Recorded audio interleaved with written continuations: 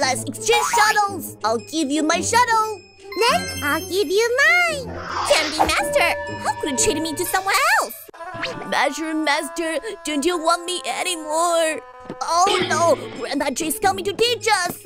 Shadows, you all hide quickly. Children, today we're going to learn about shadows. Grandpa Tree, shadows are so boring. Can we learn something else?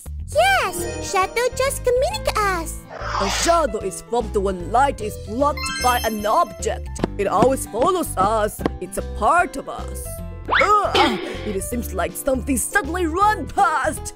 Oh no, it looks like our shadows have run away. Nothing happened. Grandpa Tree, did you see wrong? Yes, Grandpa Tree's old. He must have seen wrong. Alright then, I'll continue the lesson. Everyone, call your shadows back first.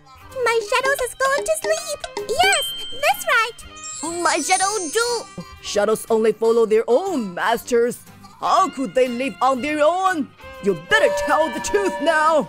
Grandpa Tree, they just left us. Oh my, shadows are very important.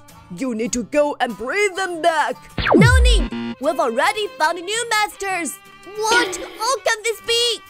Yes, we don't know how to play with you because you give us away. We're too sad. Don't! We were clearly so happy playing together. Sorry. We shouldn't have thought you were boring. I will treat you well from now on. I won't give you away again. Shadows, come back. We need you. We'll correct our mistakes. Children, shadows are an inseparable part of us. We need to learn to accept and appreciate them. I understand. From now on, I will treat my shadow well. Kids, shall we give them a chance to come back to us? If you think yes, like and send 111.